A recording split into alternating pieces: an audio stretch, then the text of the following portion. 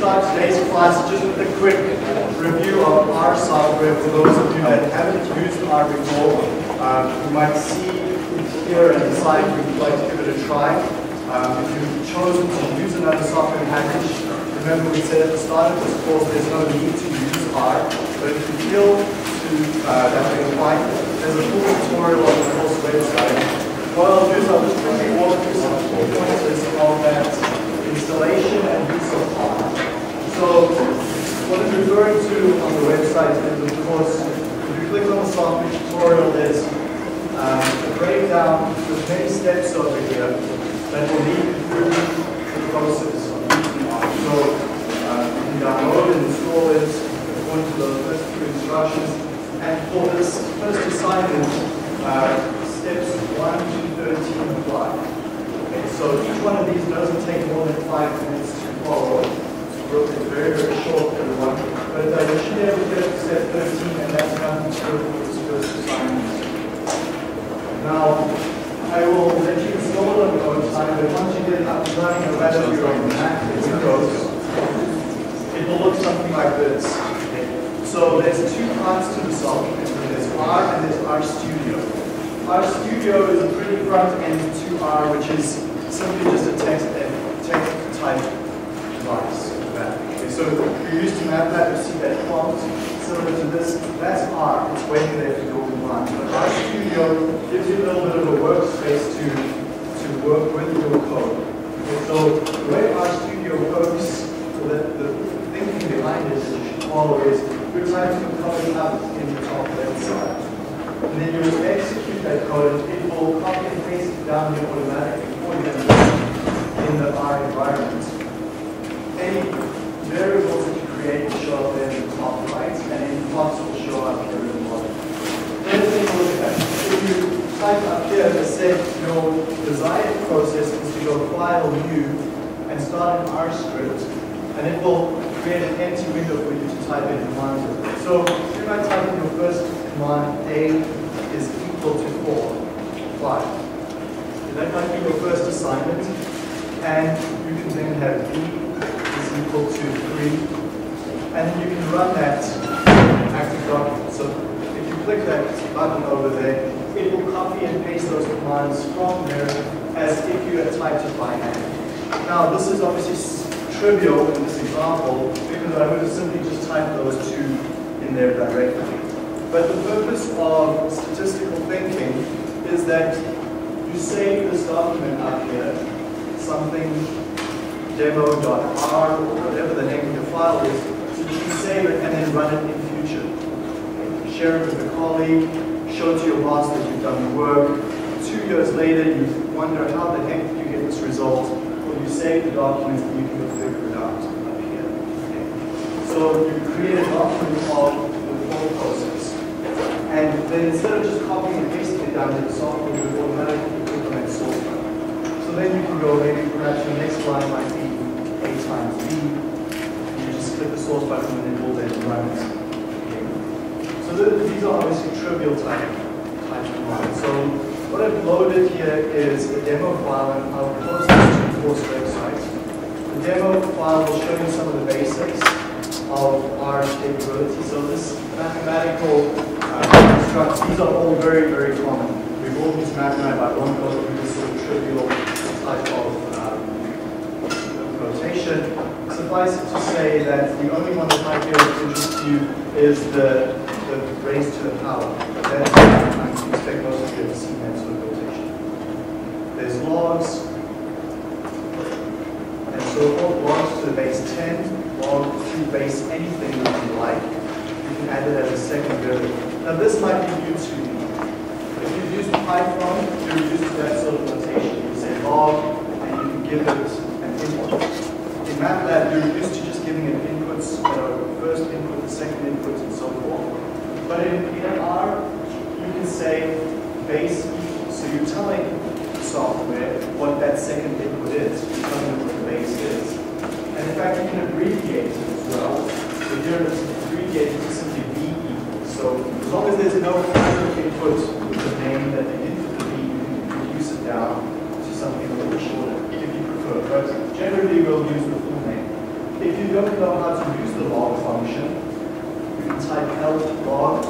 So down here you type help log, and it will then throw up down here that help file. So the bottom right-hand side is a flexible window that will show plots. It will show help as well. So if you go read down in the log file documentation, there you can see what the inputs are that it expects. There's also, if you type log over here, open brackets, and then tab, it will present it to you in line. So you don't even have to type help. So simply as you know the command you want to use, you've just forgotten the exact syntax. Help, type the command, open brackets, tab, and then it will present this little window to you to prompt you. Okay? And as it says there, press F1 for additional help. Okay, so RStudio is a way to help you write your R code a whole lot faster than you would otherwise. We can also deal with vectors. The only difference is when we create a vector in R, we use the combine function, which is abbreviated down to just a single letter C. So C will combine elements for you. So C will combine objects together. So here I'm combining objects 1, 2, 3, 4. If I run that single line, okay, so notice what I can do here in RStudio as well. If I select just a single line, I can then click that icon over there and it will run just that row for me. So you don't have to run your entire script. If I just want to run that line, click on that link. They have created a new vector 1, 2, 3, 4. We can also create vectors using the colon operator or the sequence operator. So a sequence of numbers. Let's say you want to create numbers 2, 4, 6, 8. So start at 2, end at 8, steps of 2, and it will create a vector. So as I said, I'll post this all to the course website. You can go try this out at any time. What I'm more interested in showing you today is particularly how to load data sets into R. So you're comfortable loading data files into Excel by clicking File, Open. How do you do that in R? Well, R we use the read.csv function. So it will read a CSV file for you. And the nice thing about R is that you can read directly from the website where the data sets are.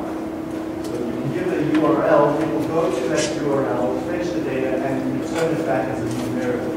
How do I know which URL to use? Well, I give it to you in the assignments, but if you go to the datasets website, let's take a look at this datasets website. You go there, and I've told you in this particular assignment to use this dataset called systematic record.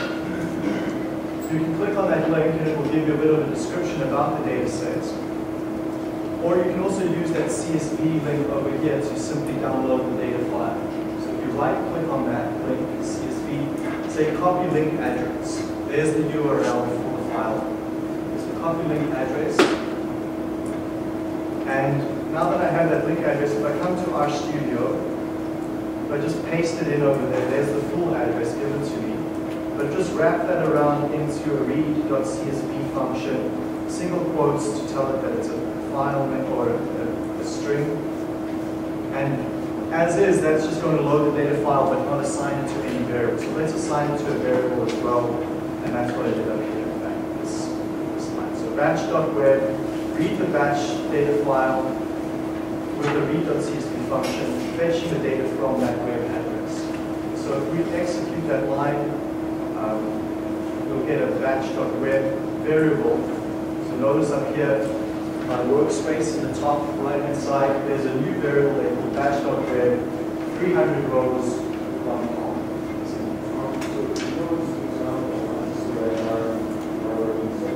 You need access to, if you're going to load directly from a URL. Okay, I'll show you next. You can save that file to your hard drive, you can load from your hard drive. So what you can do then is you can right-click on that CSV file, save it to your hard drive. I've saved it in this location on my computer, which is under my course folders. So there's my full location to the file. Now notice here, this is important. It's the full link to the file .csv file name, and Windows users, you also use the slashes that lines forward direction. Okay, so Windows users are typically comfortable using slashes in the opposite way, not in R. In R, if you're loading your file from your hard drive, you still slash this way. There's a reason for it, because R files are meant to be interchanged between Windows users, Linux users, Mac users. So you write your file once, you can give it to anyone, doesn't matter what type of computer they are, and you can load it. So the convention that R has chosen is to slash in that direction. Windows, Mac, or Linux. Okay, so you can read from the web, you can read from your hard drive. No matter what you do, either option, you'll get your variable loaded. And the very first thing after you've loaded a variable is to use the summary command. So now I've got a variable loaded there from my hard drive. Always, without fail, your first step is to do the summary on that. So match.html here in this case.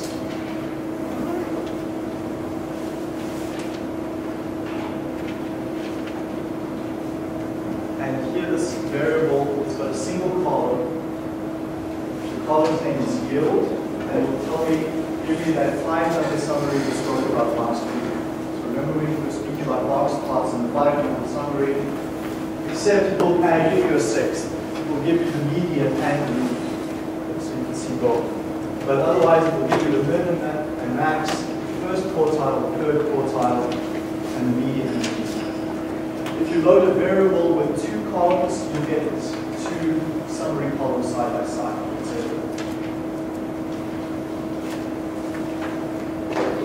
And you can go do histograms on that. Now, the histogram, you have to be careful here. Batch at the moment, as it is, just see summary batch.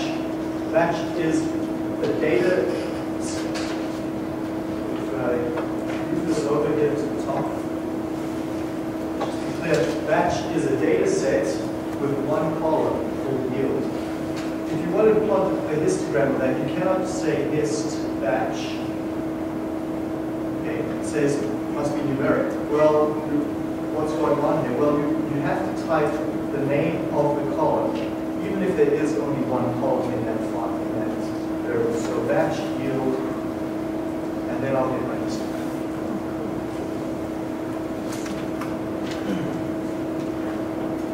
R also has a variety of libraries. This would be the MATLAB equivalent you call toolboxes. When you use MATLAB, you may have used statistics toolbox, some other toolboxes. R has what we call libraries that are functionally the same thing, and you can download the libraries for free here from this menu. So install packages, libraries as it's also called, and then you need to keep them up to date. So periodically, libraries will update themselves. So check for package updates. It will go to the web and search for updates. And here in my case, I have 4 updates that I should be installing. So every so often, just keep your R libraries up to date.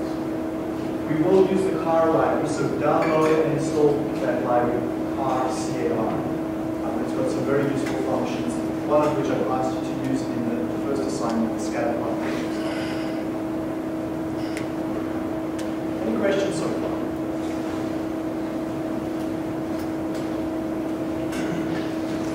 Questions about R, please email me directly. The TAs probably won't be able to help you as effectively.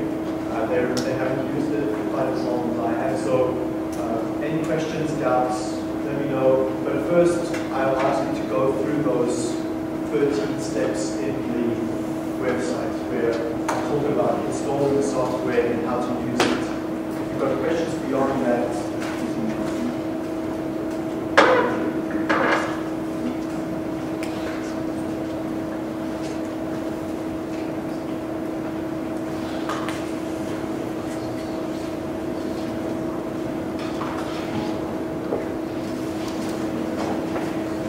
Okay, let's go to the new set of notes for this section of the course.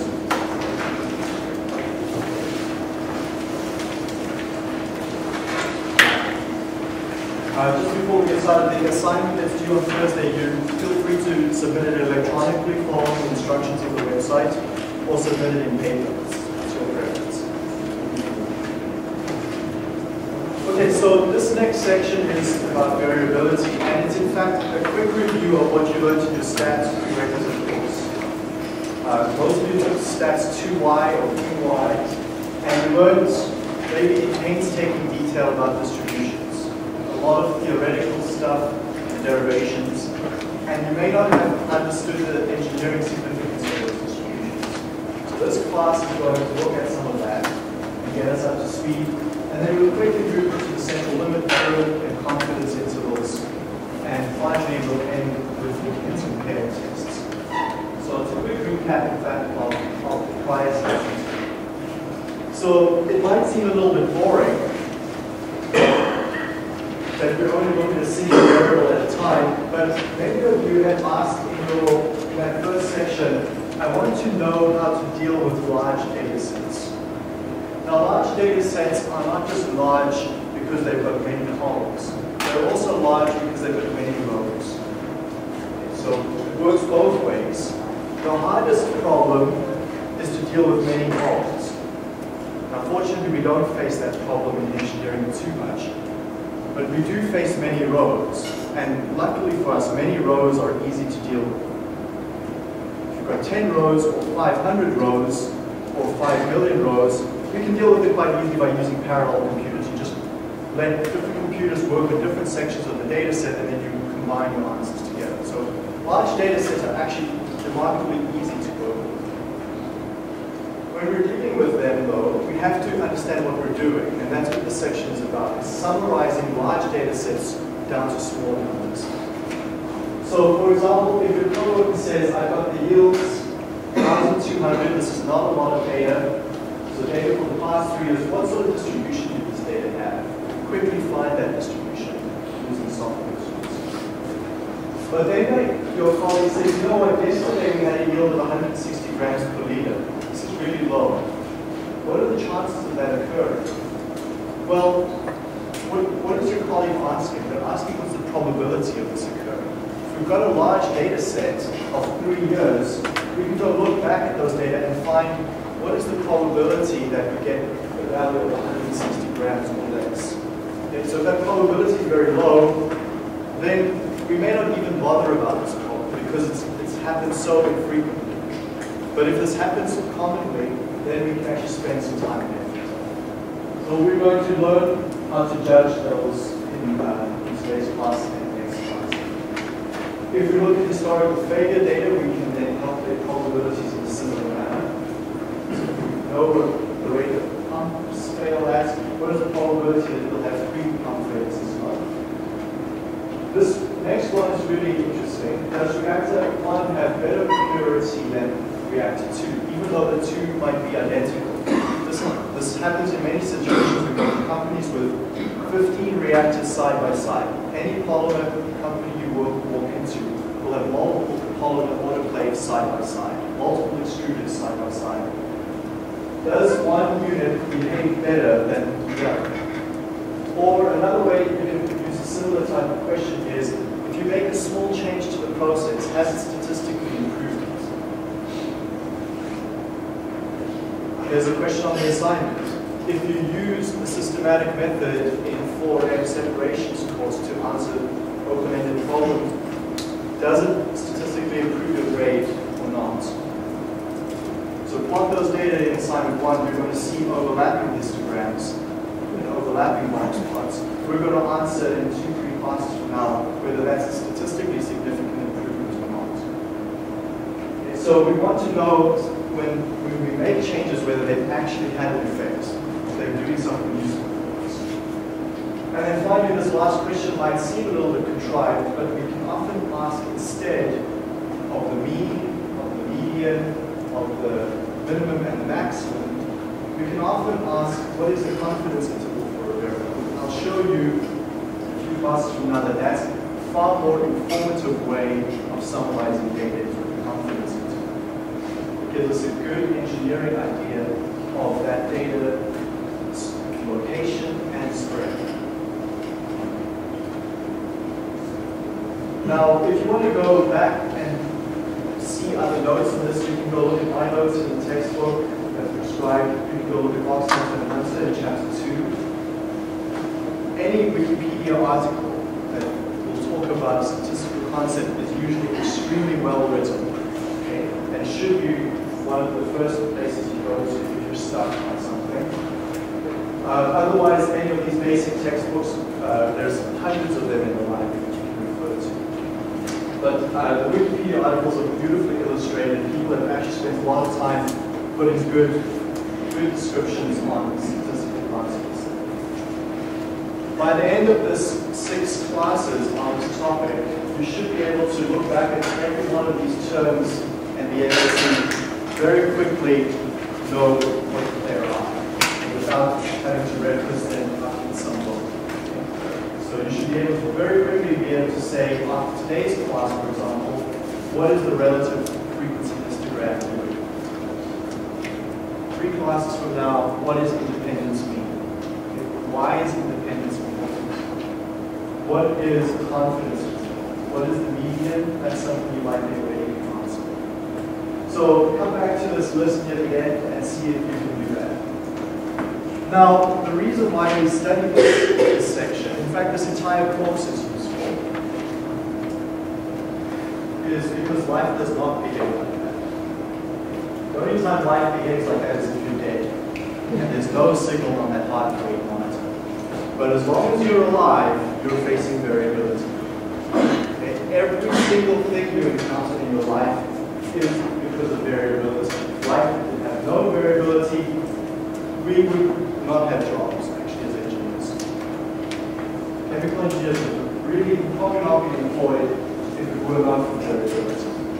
Okay, so we rely on the fact that life does not follow a beautiful flat line. We love it to have that if possible, but it never will. So we have to deal with the variation.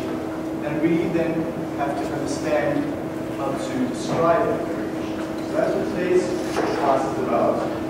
And that variation is due to some very obvious forms and sources. The first of which is simply just errors.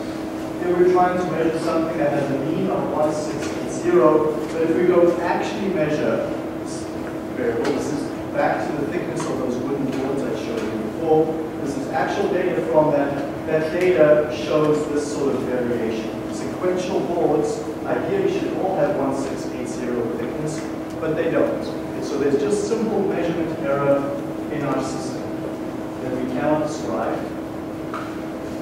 If we look back a little bit more in the data set, we find periods of time which shows variability. We may find drift in our process. So there's drift down and then drifts back up again. This is natural drift over time occurring. And it often happens simply because of fouling, contamination in our system, slow changes over time that occur. And we'll see this sort of slow-moving drift happen in our data set. This is probably one of the most, or similar, if you go to any data set from a company, it will look something like that. For a very well-controlled variable, this is actually what you will see. This is a pretty good example of a great ideal type of variable. There's a little bit of noise, there's a bit of drift, but on the whole, it's operating fairly well. What you will often see more realistically though, and even this I'll argue is not quite realistic enough, there'll be periods of time when you get these dead spots. So someone's turned the sensor off and it's just got a flat line, or it may actually in fact jump to 0 and then jump back up again and someone turns it back on. You'll get these spikes and then like the feedback control system kicks in and tries to get it back to target. Someone's gone and changed. In this case, it was the blades of the saw that changed out, and then slowly the feedback control system brings it back up into control. So we see that's the first point behavior. Disturbance may have impacted the process. You may have had a rock come in the saw blades and then slightly knocked it open as well. So that's far more realistic as you see these sudden changes, sudden problems occurring in the data set, and then the corrections being made by the process to get it back into control. Okay, this is why we have jobs, because these things occur. If this didn't occur, we would be pretty lucky, and most of us actually wouldn't need to be employed. So we're happy that this happens in some way, but we would like to be able to describe it and talk about it. Now, we don't like variability. Okay? As I said before, even though we strive and really would love this in our lives, okay, why do we like that? Well, because this variability causes all sorts of problems for us. One of the most extreme forms of variability is variability that makes the product totally unusable for the customer. Think of the last time you bought bread or milk from the grocery store and the bread was moldy. Has that happened? Once or twice maybe, right? It doesn't happen too often here in Canada. Maybe you bought sour milk. Or you buy milk and 2 days later it's sour and you're so mad, right? You spent all that money and now that milk has gone bad. You cannot use it. Or you bought a product that's contaminated in some way. Buy oil from your supplier, put it into your engine or your pump, and that pump fails because it's the wrong oil. Someone's mislabeled it, or the viscosity isn't the right viscosity. So these are catastrophic problems that we don't like because of that. This is extreme variability away from where we want. What's more likely to happen is the second category, is you just simply get good performance. So in a chemical process, you put in a raw material. If that raw material has high degree of variability, some days you need to use a lot of energy to process that material, other days you need to use less material, and you don't understand what the hell is going on. Okay? You're buying this material, let's say from BASF, or from some polymer company, and some days you have to put in so much energy just to melt the stuff. Their variability in their process has caused you problems. So we don't like that. We don't want to have that on our customer's side either. Okay, and another example might be you buy a catalyst that's not quite right, and so the reaction times then instead of being 1 hour and 20 minutes on an hour and 40 minutes, and that 20 minute delay is causing you lost production. So if you're going to give this product to your customer, they're going to get pretty mad. And they may eventually, and they will actually end up walking away from you, find someone else. So many of the customers I've worked with on data and quality problems, that has been their primary reason why they've started to understand what's going on. It's because they're losing money and their customers walk away. So there's all sorts of issues that you may have heard of over the past 4 or 5 years that problems have occurred due to variability. So you can look up some of those case studies at your own time. But there's another reason. We're not just concerned about making our customers upset. If we have a process in my plant or where you're working that doesn't have smooth operation, we want that smooth operation. And if you don't have that, you're causing 2 other problems for yourself. The first is that product, you're going to have to inspect it. So you're producing this product, it needs to have no contamination. If you're producing product with contamination, you're going to have to hire people to manually separate contaminated from uncontaminated product. So that inspection is going to cost you money. Or you may decide, you know what, this material is so contaminated with variability, I cannot inspect it all, so you're going to just simply dump it. Dispose of it, you may sell it, pay customers 80% sale on this crappy product and try and get rid of it that way and not make any money with it. So variability will always cost you in some way. You're either going to lose your customers, you're going to have to sell the product at a loss, or you're going to have to inspect out the defects. Okay? So this is, the pharmaceutical industry does this a lot. Kind of inspect quality into their product by spending huge quantities of money to check the product. The lumber industry is another one that does this. At the end of every sawmill, there's a guy checking the boards for defects. And that's inefficient. But the lumber industry has to have that because they cannot control the trees coming. But many other processes, we have good control of our processes that we want to keep it stable. So this section is all about variability and stability. Now, one other way you can see that is if you had your process running with no feedback control. I was showing this slide to my pre-P students yesterday, on last week, Friday. You had a process running with no process control. You have all this variability in your raw materials. We cannot get raw materials that have no variability. We have to have variability in that raw material. We have to accept it, I should say. And if you put that into your process, you're going to get products with variability. That's if you run a process with no feedback control. Now, we recognize, of course, that we don't want this. We don't want to sell products that have highly variable outputs. So what we do is we put a feedback control loop on here. And this is what's interesting about feedback control. If you took 3P earlier, you may not have realized this, but all that a feedback control system does is it injects variability into a process. What I just said, that actually sounds bad. Why would you voluntarily go insert or inject variability into your process? You go do that to counteract the variation that you see again. So you inject variability on purpose so that you get a good quality product and counteract the natural variation. That's one of the main reasons why we apply feedback control. Okay. And the reason why we inject this variability here is because this variability is usually variability we don't care about. This is the variability of I'm opening the heat exchanger valve 10%, 15%, 8%, 90%. We don't really care what the heat exchanger's variability is, as long as the product is being produced at a constant temperature. So that's all that feedback control is.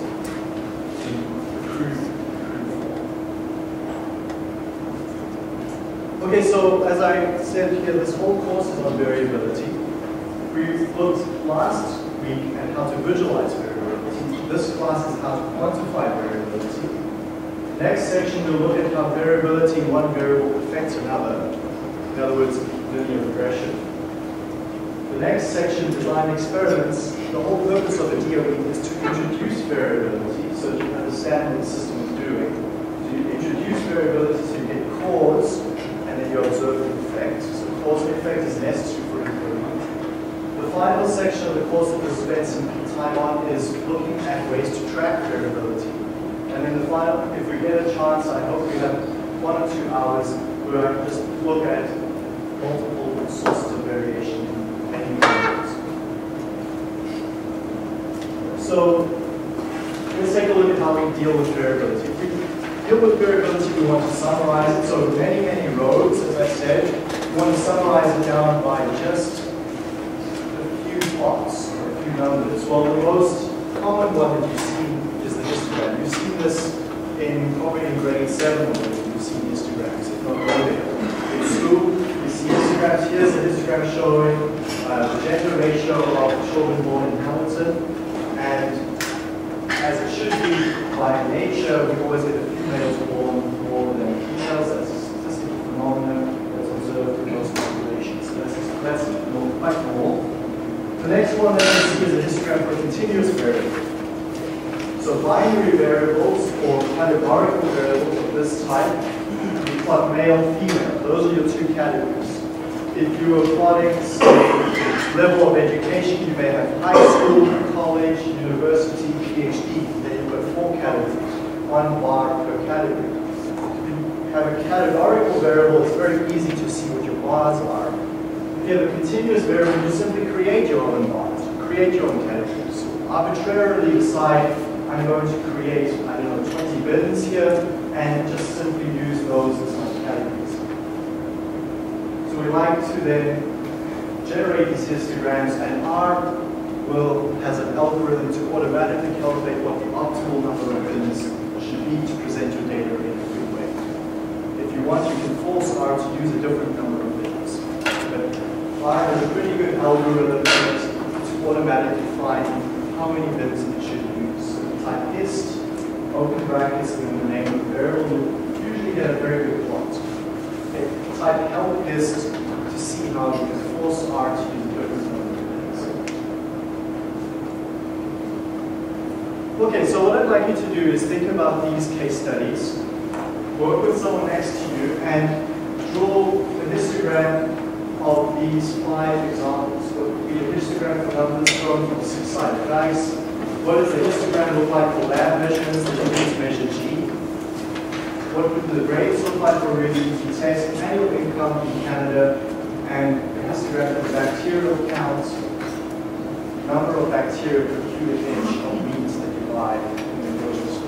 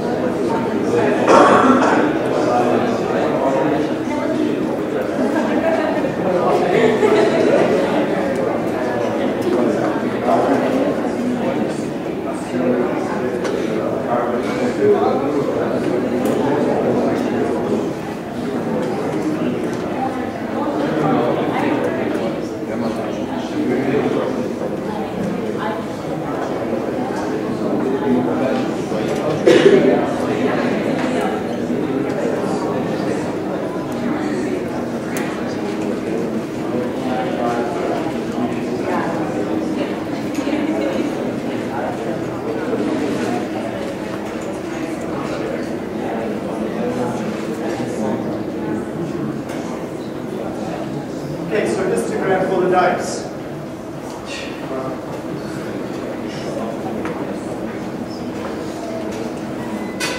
What did you get for histogram for the dice? Flat. One word being used to describe it. Anything else?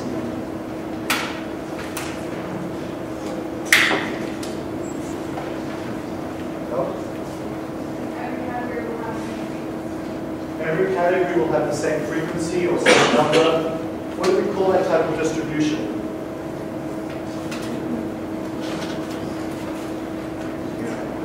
So every category will have the same number, roughly the same.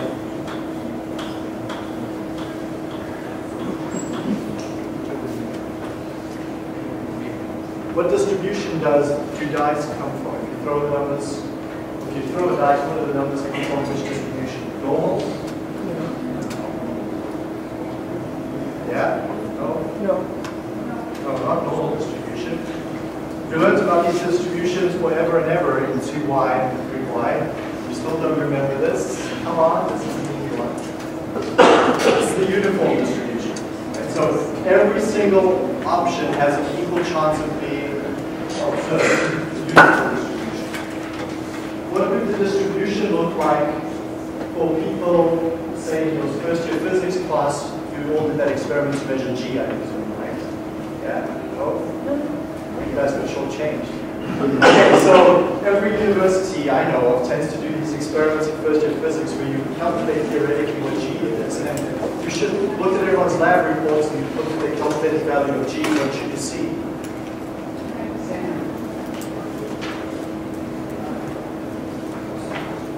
What type of distribution would you see?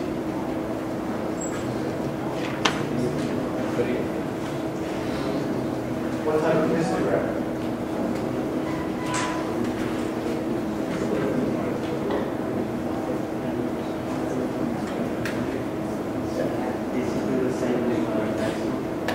Same as the dice? What? Bit more. Where between the lower bounds and upper bounds?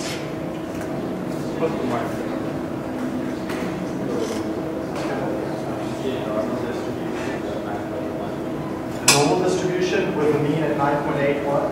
Yeah. Narrow distribution. Narrow distribution. Okay. So your MIT physics students who get a narrow distribution using crappy equipment, you get 9.81 broad distribution. Maybe someone who's done this many times and they've got a very careful experimental technique, their distribution might be a little bit more narrower. But you should find a tendency that most people will be above or below or at 9.81 most of the time. And the broadness of that distribution or narrowness is probably a function of their experimental error, their technique, and their patience.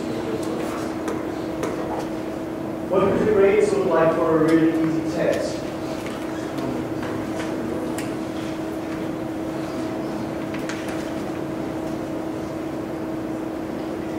Distribution of the grades, class test.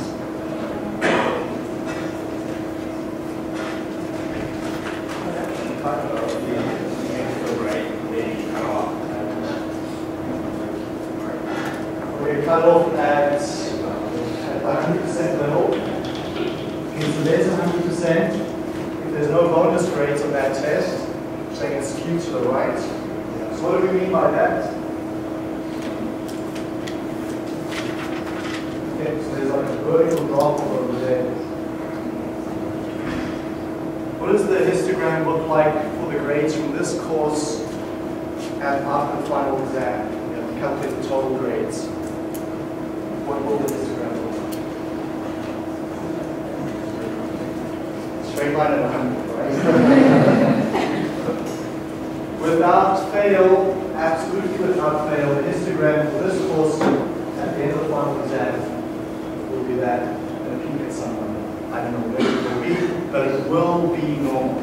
I can guarantee you that. Every course I've ever taught, 4C, 3P, 3K, 3E, 4M, 4N, always normal. Okay? We'll learn why commenting. Always. It's a statistical law. Okay. So, class tests, what's the next one? Annual income for people in Canada.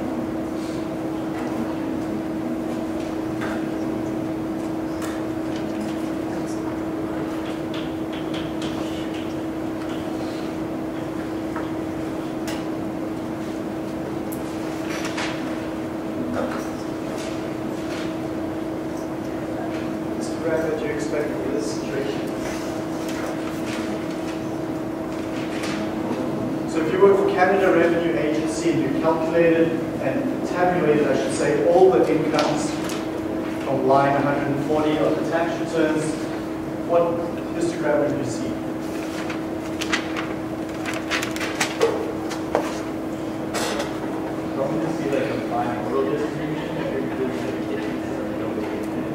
Okay, so well, tax returns are for 18 plus.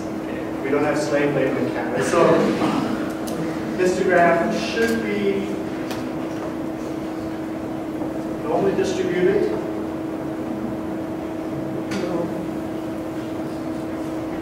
Skewed to the left. Skewed to the right. Okay, so there's people making no income. Yeah.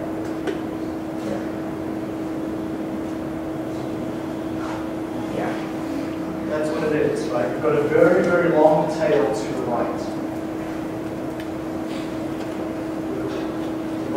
variability, and when does that number peak?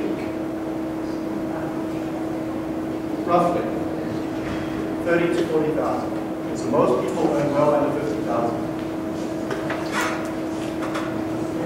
So income is always very, very skewed.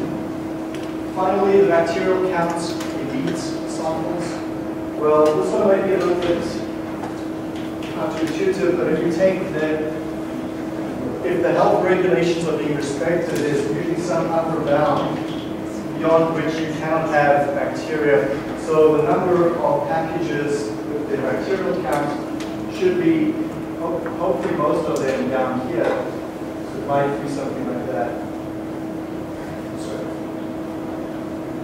So the company is cleaning their equipment properly. Hopefully they're producing no product beyond that threshold, whatever that number might be. So that, I mean, and this was not sure, right? I don't have the data, but that might be my expectation. You might have another justification for that. So let's just see what we've done here. In all those examples that you're thinking through, a histogram in your mind is a device that shows the long-term expectations for a variable. So what is the long-term expectation for that variable is what you're using. But let's take a look back at that dice example. We saw that a dice example had a uniform distribution. Does that distribution tell you what the value is the next throw that you're going to make? No. If I look at the batch yield data, let's say the batch yield data are normally distributed with a long-term average of 160 plus or minus 20 grams per liter. It doesn't tell me what the next value of batch yield I'm going to get. So if I run my batch reactor tomorrow, can I predict what my yield is going to be?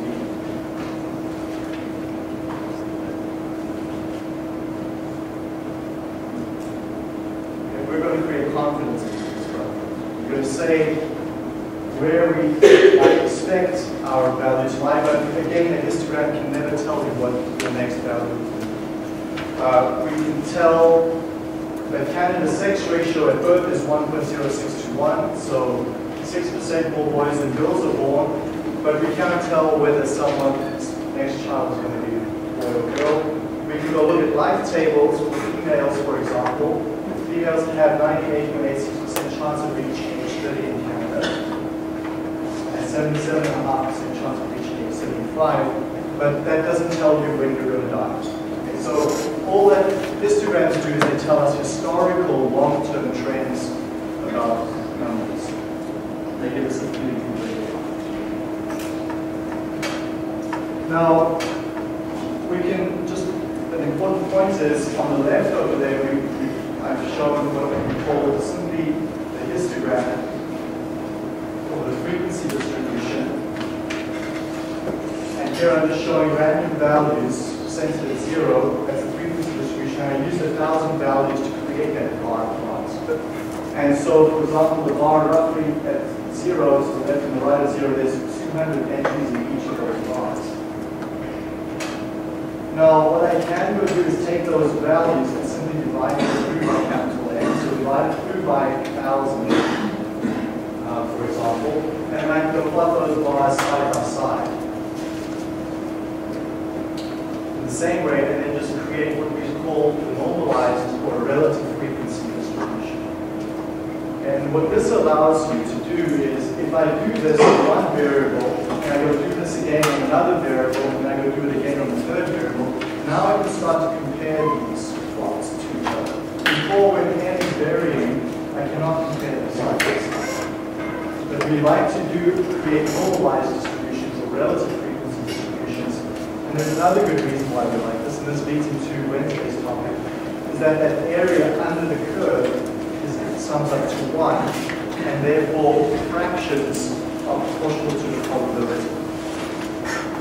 So we'll take it from that point next time. We'll look at various